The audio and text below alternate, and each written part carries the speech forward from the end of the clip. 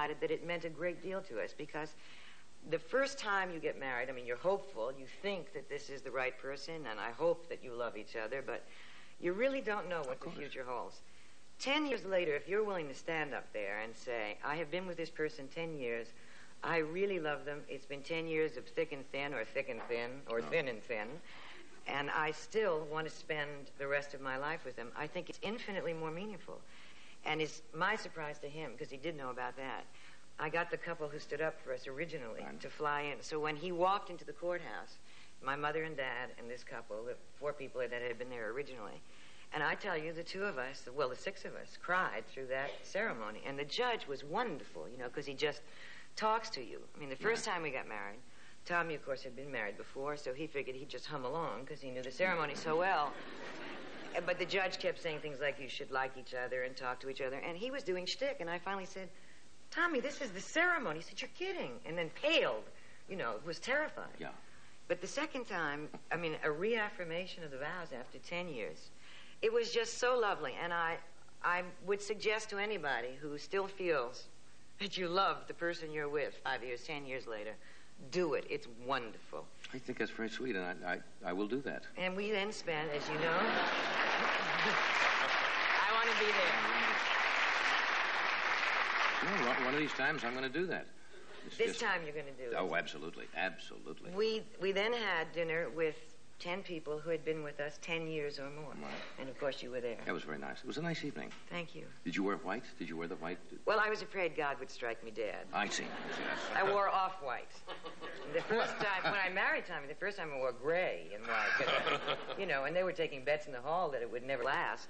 But that was a mini skirt, and you know that my parts are in different places now. I was afraid to put it on again. Did you? I don't want to be... You remember my cute little knees. You have They're my knees. cute little ankles now. I did that. Oh, come on. I don't want to ask a personal question like this, but why not? I mean...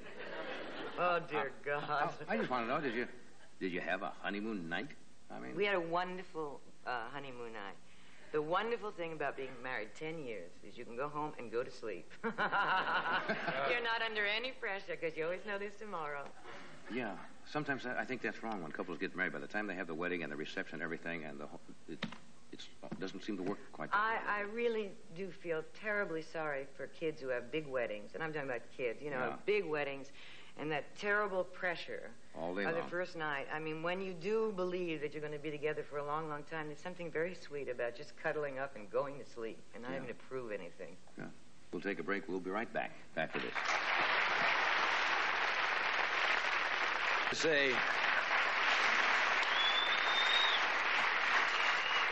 I was going to say you have a new addiction. People would say you're going to have a baby or something, but it's not true, so I don't want to mislead them. It's a 4-legged person. And since I share my life with you, I have brought my daughter, the dog, here. Now, is the dog trained? I mean...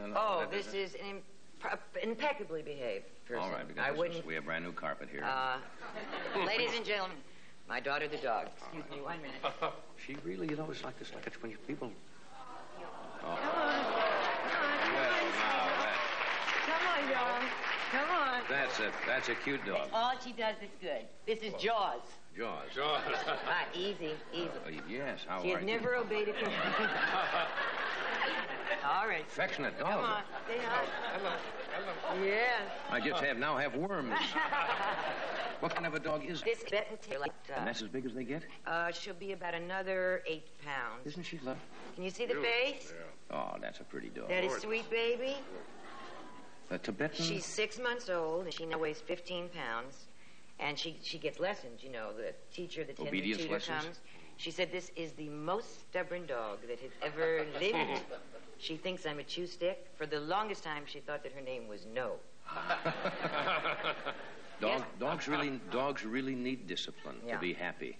You know, some people think the dogs, if they just run loose and are crazy, are happy, but they don't. They really need it, the discipline. We're waiting for her nose to turn black. I think there's part rabbit in here. Oh, that's a pretty dog. But, you know, when she was teething, Tommy's hands are just a mess.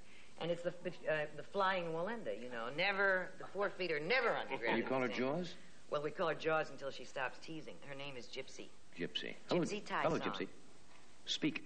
Oh, you. Now, why do you always say that to a dog? A dog doesn't know what you're talking about. I taught you see, her I'm to doing speak. what you should not do. You shouldn't say speak to a dog. She does do that, but she may not stop. Gypsy? I think she's too distracted. Gypsy? Speak. Can you speak? Thank you. All right, lick. Can you speak? Can you speak? No. Very affectionate. Yes, Very affectionate dog. She's a wonderful dog, and they're a new breed to America. They're the good luck symbols in Tibet. If you save somebody's life or you're going on a very dangerous journey, this is the dog that they give you. It's the greatest gift that you can receive. Now, Look at the feet.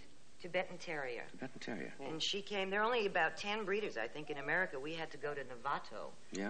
To the Taisong kennel. It was very, very hard to find one.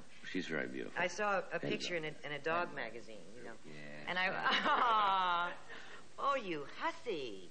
See, I don't know Look at the tail. Why would it let somebody lick their face? You don't know what dogs have been doing. They have very clean mouths. I know what she's been doing. She's only 6 months old.